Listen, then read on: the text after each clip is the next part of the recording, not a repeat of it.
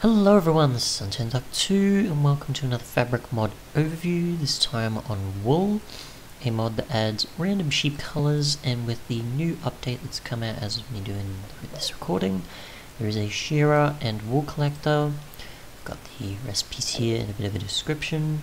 You've got 5x5 above the block here and storing them, as well as extraction from hoppers, and dropping the wool from shears inside the shearer means that's how you go about that. I don't actually have this on yet, but I'll actually remove that, see what that does. I don't think it has to be in any particular slot. I'll just move it there for the sake of testing. The tick rate is pretty good. Oh wow, it actually is quite a bit, depending on what sheep it interacted with.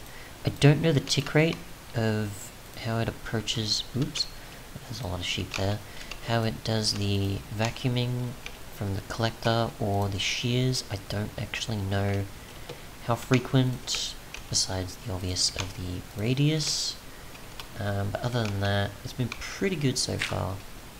Sheep haven't even been much of a difficulty even when I've opened this up at times. Got quite a bit in there. I have been storing most of it obviously afterwards, but for the most part of how it's been collecting it, it's been pretty good. It can get stuck though on the side here. If I leave this open, it'll get stuck on the side.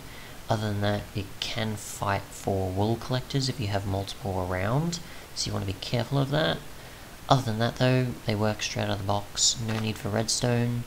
I tried both with and without and it made no difference, so it works without redstone. Yeah, pretty simple mod. It'll evolve a bit over time with more features, and definitely a good one to look out for. Thanks so much for watching, and goodbye.